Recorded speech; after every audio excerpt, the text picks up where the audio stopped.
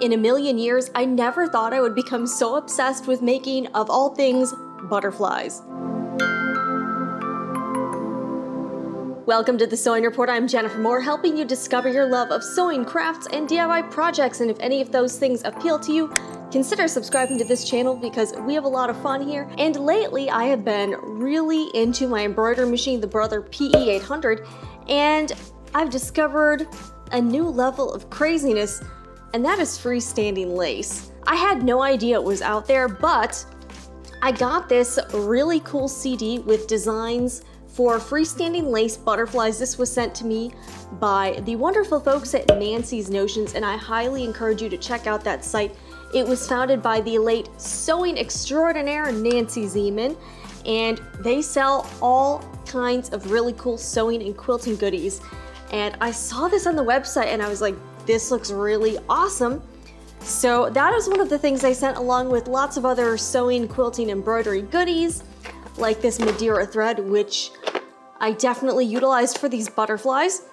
So I decided to give this a whirl, and I have been experimenting the last week or so with making all different kinds of designs, these really amazingly cute butterflies, and I embellished them with rhinestone crystals. So I'm going to walk you through how I made these. You're gonna need some wash away stabilizer. This is 2 layers on a 4x4-inch hoop. Because freestanding lace designs tend to be dense, using 2 or even 3 layers is ideal. Make sure it's tight, and to help out with that, I put a comfort grip on the screw. For this project, your bobbin thread needs to match the upper thread, so I picked up extra Brother bobbins, and I spent some time pre-winding several in colors I plan to use.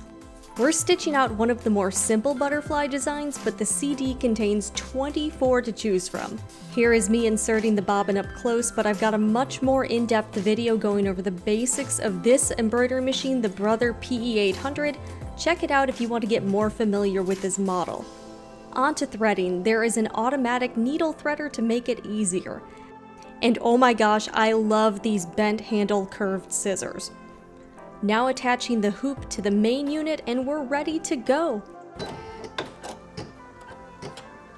One tip, purposely make sure the thread tail is long and snip it after a few stitches.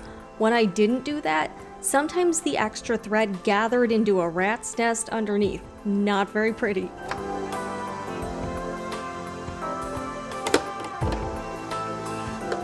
For every thread color change, you will need to remove the hoop and switch out both the upper thread and bobbin thread to the new color. It's a bit tedious, but well worth the effort. I'd also snip the threads on the back so the design was as neat as possible. The next color is a lighter purple. Continue this for each step and color of the butterfly design. And if you're wondering, yes, I do sit and babysit the machine, watching that stitching like a hawk. I set the machine up close to the computer so I could stream videos to watch at the same time.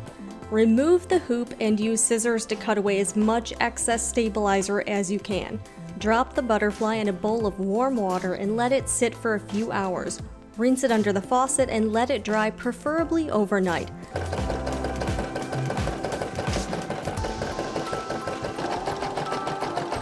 I just couldn't help myself, had to make several more of these beautiful things, and played around with the metallic and opal threads. There will be a future video all about specialty threads because I did have some trouble. To be even more extra, I used my Crystal Ninja supplies to add rhinestone accents. This is a great kit and comes with the wax pickup tool, mat, and more goodies. And now presenting, drumroll please, sparkly butterflies. You guys, I can't even begin to tell you how many ideas have come into my head for things I can do with these butterflies. So look forward to seeing a lot more appearances by them in future videos. In fact, my next video is going to show all about this tote bag. This is the Noodlehead Poolside Tote, and I'm going to show this in the next edition. Thank you to Nancy's Notions for providing quite a few of the materials that were shown in this video. I'm Jennifer Moore, and thank you guys so much for watching. If you'd like to see more embroidery videos, I have probably a gajillion of them. In fact, if you're sick of seeing embroidery videos, I apologize in advance. I'm Jennifer Moore for the Sewing Report, and I will see you guys next time.